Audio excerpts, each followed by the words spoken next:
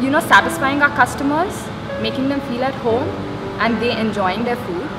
That's our priority. We handle 2 outlets today and there are a lot of home deliveries. Sometimes it's miscommunication with customers. For example, when they call up, we'll have like multiple calls and we won't be able to, give them that proper attention. So there's a lot of miscommunication with the customers. We have lost a few customers because of miscommunication, and the customers take us in a wrong way. So that is the biggest challenge. We do not want to disappoint our customers. It's very easy. Once the customer calls us, the call just gets recorded and then we just send a message to them on the number that has been listed with us, and the customer can hear out whatever they've told us. And it's on a transparent level. Tomorrow there's no sort of miscommunication.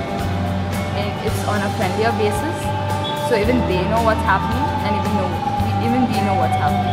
So it's on a transparent level. There is no sort of miscommunication. Our customers are happy, and that keeps us happy as well.